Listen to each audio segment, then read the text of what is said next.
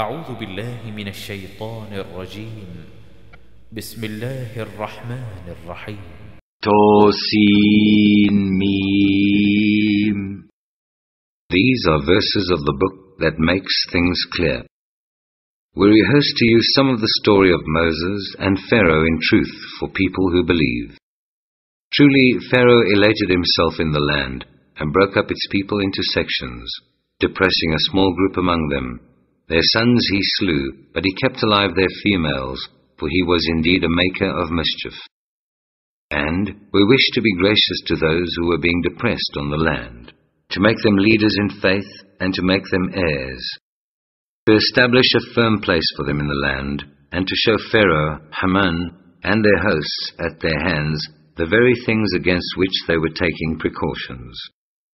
So we sent this inspiration to the mother of Moses. Suckle your child, but when you have fears about him, cast him into the river, but fear not nor grieve, for we shall restore him to you, and we shall make him one of our messengers. Then the people of Pharaoh picked him up from the river.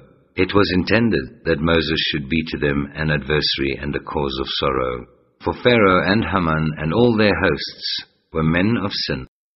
The wife of Pharaoh said, "Here is a joy of the eye. For me and for you, slay him not. It may be that he will be of use to us, or we may adopt him as a son." And they perceived not what they were doing. But there came to be a void in the heart of the mother of Moses. She was going almost to disclose his case, had we not strengthened her heart with faith, so that she might remain a firm believer. And she said to the sister of Moses, "Follow him." So she, the sister, watched him in the character of a stranger, and they knew not. And we ordained that he refused suck at first, until his sister came up and said, "Shall I point out to you the people of a house that will nourish and bring him up for you, and be sincerely attached to him?" Thus did we restore him to his mother, that her eye might be comforted, that she might not grieve, and that she might know that the promise of Allah is true, but most of them do not understand. When he reached full age and was firmly established in life, we bestowed on him wisdom and knowledge, for thus do we reward those who do good. And he entered the city at a time when its people were not watching, and he found there two men fighting, one of his own people and the other of his foes. Now the man of his own people appealed to him against his foe, and Moses struck him with his fist and made an end of him. He said, "This is a work of evil, Satan, for he is an enemy that manifestly misleads." He prayed, "O my Lord, I have indeed wronged my soul. Do you then forgive me?" So Allah forgave him, for he is the oft forgiving, most merciful. He said, "O my Lord, for that you have bestowed your grace on me, never shall I be a help to those who sin." So he saw the morning in the city, looking about in a state of fear, when behold, the man who had the day before sought his help, called aloud for his help again. Moses said to him, "You are truly, it is clear, a quarrelsome fellow." Then, when he decided to lay hold of the man who was an enemy to both of them, that man said, "O Moses, is it your intention to slay me as you slew a man yesterday? Your intention is none other than to become a powerful, violent man in the land, and not to be one who sets things right." And there came a man running from the furthest end of the city. He said, "O Moses, the chiefs are taking counsel together about you, to slay you, so get you away, for I do give you sincere advice." He therefore got away therefrom. Looking about in a state of fear, he prayed, "O my Lord, save me from people given to wrongdoing." Then, when he turned his face towards the land of Madian, he said, "I do hope that my Lord will show me the smooth and straight path." And when he arrived at the watering place in Madian, he found there a group of men watering their flocks, and besides them he found two women who were keeping back their flocks. He said, "What is the matter with you?" They said, "We cannot water our flocks until the shepherds take back their flocks, and our father is a very old man." So he watered their flocks for them. Then he turned back to the shade and said, "O my Lord, truly am I in desperate need of any good that you do send me." Afterwards, one of the damsels came back to him, walking bashfully. She said, "My father invites you, that he may reward you for having watered our flocks for us." So when he came to him and narrated the story, he said, "Fear you not. Well, have you escaped from unjust people?" Said one of the damsels, "O my dear father, engage him on wages. Truly the best of men for you to employ is the man who is strong and trusty." He said, "I intend to wed one of these my daughters to you, on condition that you serve me for 8 years. But if you complete 10 years, it will be grace from you. But I intend not to place you under difficulty. You will find me indeed, if Allah wills, one of the righteous." He said, "Be that the agreement between me and you? Whichever of the two terms I fulfill, let there be no ill will to me. Be Allah witness to what we say." Now, when Moses had fulfilled the term and was traveling with his family, he perceived a fire in the direction of Mount Tur. He said to his family, "Tarry you, I perceive a fire. I hope to bring you from there some information, or a burning firebrand, that you may warm yourselves." But when he came to the fire, a voice was heard from the right bank of the valley, from a tree in hallowed ground, "O Moses, verily I am Allah, the Lord of the worlds. Now do you throw your rod." But when he saw it, moving of its own accord, as if it had been a snake, he turned back in retreat and retraced not his steps. "O Moses," it was said, "draw near and fear not, for you are of those who are secure. Move your hand into your bosom, and it will come forth white without stain or harm. And draw your hand close to your side, to guard against fear. Those are the two credentials from your Lord to Pharaoh and his chiefs, for truly they are a people rebellious and wicked." He said, "O my Lord, I have slain a man among them, and I fear lest they slay me. And my brother Aaron, he is more eloquent in speech than I, so send him with me as a helper, to confirm and strengthen me, for I fear that they may accuse me of falsehood." He said, "We will certainly strengthen your arm through your brother, and invest you both with authority, so they shall not be able to touch you. With our signs shall you triumph, you two as well as those who follow you." When Moses came to them with our clear signs, they said, "This is nothing but sorcery, faked up. Never did we hear the like among our fathers of old." Moses said, "My Lord knows best who it is that comes with guidance from him, and whose end will be best in the hereafter. Certain it is that the wrongdoers will not prosper." Pharaoh said, "O chiefs, no God do I know for you but myself. Therefore, O Haman, light me a kiln to bake bricks out of clay, and build me a lofty palace, that I may mount up to the God of Moses. But as far as I am concerned, I think Moses is a liar." And he was arrogant and insolent in the land beyond reason, he and his hosts. They thought that they would not have to return to us. So we seized him and his hosts, and we flung them into the sea. Now behold, what was the end of those who did wrong? And we made them but leaders inviting to the fire, and on the day of judgment no help shall they find. In this world we made a curse to follow them, and on the day of judgment they will be among the loathed and despised. We did reveal to Moses the book after we had destroyed the earlier generations, to give insight to men and guidance and mercy that they might receive admonition. You were not on the western side when we decreed the commission to Moses, nor were you a witness of those events. But we raised up new generations, and long were the ages that passed over them. But you were not a dweller among the people of Madian, rehearsing our signs to them, but it is we who send messengers with inspiration. Nor were you at the side of the mountain of Tur, when we called to Moses. Yet are you sent as a mercy from your Lord to give warning to a people to whom no warner had come before you, in order that they may receive admonition. If we had not sent you to the Quraysh, in case a calamity should seize them, for the deeds that their hands have sent forth, they might say, Our Lord, why did you not send us a messenger? We should then have followed the signs and been amongst those who believe. But now, when the truth has come to them from ourselves, They say, "Why are not signs sent to him like those which were sent to Moses?" Do they not then reject the signs which were formerly sent to Moses? They say, "Two kinds of sorcery, each assisting the other." And they say, "For us, we reject all such things." Say, "Then bring you a book from Allah, which is a better guide than either of them, that I may follow it. Do if you are truthful." But if they hearken not to you, know that they only follow their own lusts.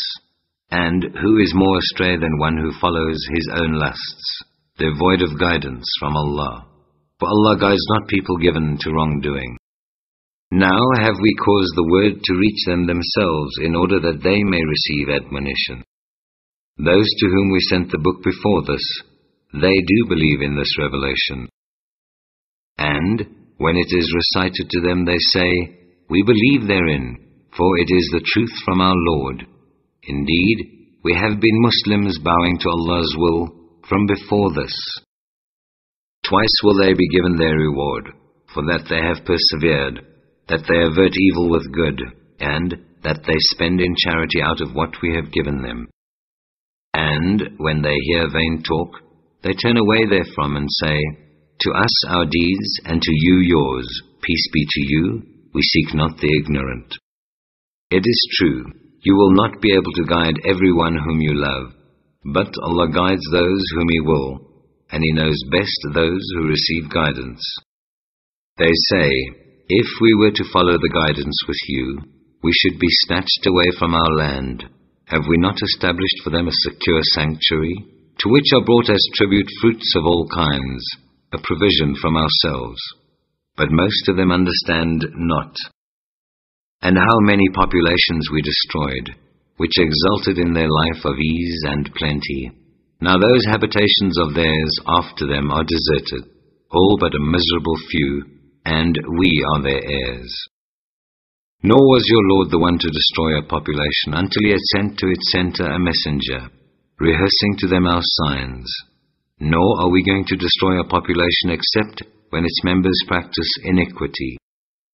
The material things which you are given are but the conveniences of this life, and the glitter thereof. But that which is with Allah is better and more enduring. Will you not then be wise? Are these two alike? One to whom we have made a goodly promise, and who is going to reach its fulfillment, and one to whom we have given the good things of this life, but who, on the day of judgment, is to be among those brought up for punishment. That day Allah will call to them and say, "Where are my partners, whom you imagined to be such?" Those against whom the charge will be proved will say, "Our Lord, these are the ones whom we led astray. We led them astray as we were astray ourselves. We free ourselves from them in your presence. It was not us they worshipped." It will be said to them, "Call upon your partners for help." They will call upon them, but they will not listen to them. And they will see the penalty before them, how they will wish. If only they had been open to guidance. That day Allah will call to them and say, "What was the answer you gave to the messengers?" Then the whole story that day will seem obscure to them, like light to the blind, and they will not be able even to question each other. But any that in this life had repented, believed, and worked righteousness, will have hopes to be among those who achieve salvation. Your Lord does create and choose as He pleases. No choice have they in the matter. Glory to Allah, and far is He above the partners they ascribe to Him. And your Lord knows all that their hearts conceal, and all that they reveal. And He is Allah, there is no God but He. To Him be praise at the first and at the last. For Him is the command, and to Him shall you all be brought back. Say, "See you, if Allah were to make the night perpetual over you to the day of judgment, what God is there other than Allah? Who can give you enlightenment? Will you not then hearken?" Say, "See you, if Allah were to make the day perpetual over you to the day of judgment, what God is there other than Allah, who can give you a night in which you can rest? Will you not then see?" It is out of His mercy that He has made for you night and day, that you may rest therein, and that you may seek of His grace, and in order that you may be grateful. The day that He will call on them, He will say, Where are my partners whom you imagine to be such? And from each people shall we draw a witness, and we shall say, Produce your proof. Then shall they know that the truth is in Allah alone, and the lies which they invented will leave them in the lurch. Qarun was doubtless of the people of Moses, but he acted insolently towards them. Such were the treasures we had bestowed on him, that their very keys would have been a burden to a body of strong men. Behold, his people said to him, Exult not, for Allah loves not those who exult in riches. But seek, with the wealth which Allah has bestowed on you, the home of the hereafter. Nor forget your portion in this world, but do you good as Allah has been good to you, and seek not occasions for mischief in the land, for Allah loves not those who do mischief. He said, This has been given to me because of a certain knowledge which I have. Did he not know that Allah had destroyed before him whole generations, which were superior to him in strength, and greater in amount of riches they had collected? But the wicked are not called immediately to account for their sins. So he went forth among his people in the pride of his worldly glitter. Said those whose aim is the life of this world, Oh, that we had the like of what Qarun has got, for he is truly a lord of mighty good fortune. But those who had been granted true knowledge said, Alas for you! The reward of Allah in the hereafter is best for those who believe and work righteousness. But this none shall attain save those who steadfastly persevere in good. Then we caused the earth to swallow him up, and his house, and he had not the least little party to help him against Allah, nor could he defend himself. And those who had envied his position the day before began to say on the morrow, it is indeed Allah who enlarges the provision or restricts it. To any of his servants he pleases. Had it not been that Allah was gracious to us, He could have caused the earth to swallow us up. Those who reject Allah will assuredly never prosper. That house of the hereafter we shall give to those who intend not high-handedness or mischief on earth, and the end is best for the righteous. If any does good, the reward to him is better than his deed. But if any does evil, the doers of evil are only punished to the extent of their deeds. Verily, He who ordained the Quran for you will bring you back to the place of return. Say, My Lord knows best who it is that brings true guidance, and who is in manifest error. And you had not expected that the book would be sent to you except as a mercy from your Lord. Therefore, lend not your support in any way to those who reject Allah's message. And let nothing keep you back from the signs of Allah after they have been revealed to you. And invite men to your Lord, and be not of the company of those who join gods with Allah. And call not besides Allah on another God. There is no God but He. Everything that exists will perish except His own face. To Him belongs the command, and to Him will you all be brought back.